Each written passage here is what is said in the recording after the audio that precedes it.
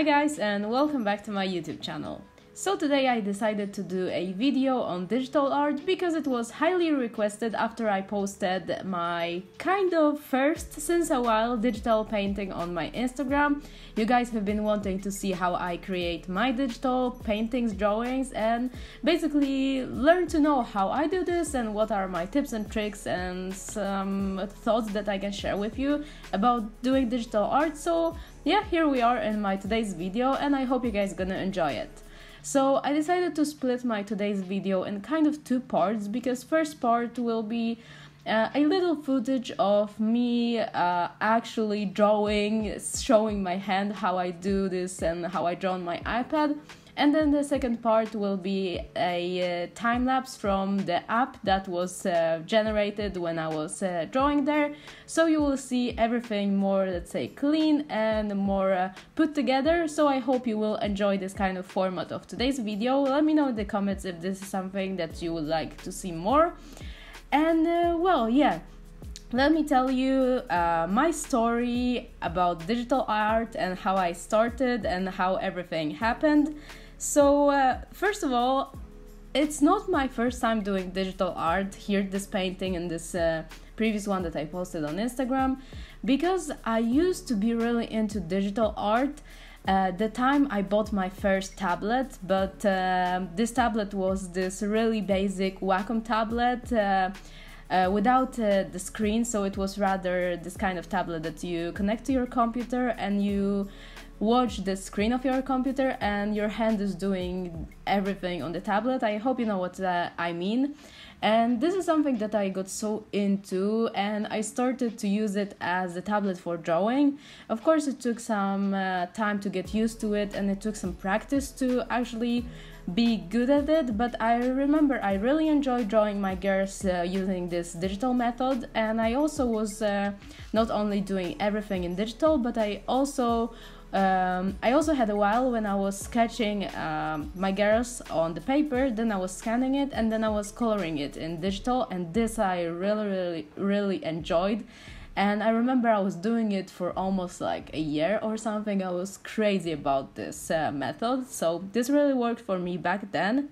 And well, later on I started to discover markers, and I got really into markers and more traditional techniques, so I kind of abandoned digital art for a while for the sake of traditional art, which I enjoyed more. And well, then until this time I was sticking to markers and colored pencils and all that good stuff, and I didn't got back into digital art since that time I actually got the tablet. But well, since the beginning of this year I was actually really considering buying an iPad, just because it had the Procreate app that I see a lot of artists using it and loving it.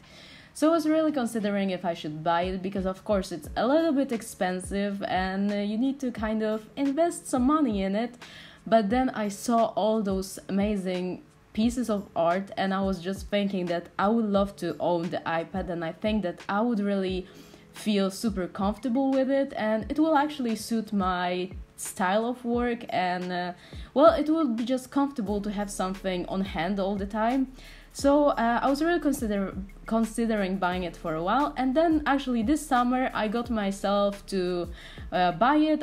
I saved up some money, and well, here I am having my iPad, and I'm absolutely loving it by now, so it was a good decision.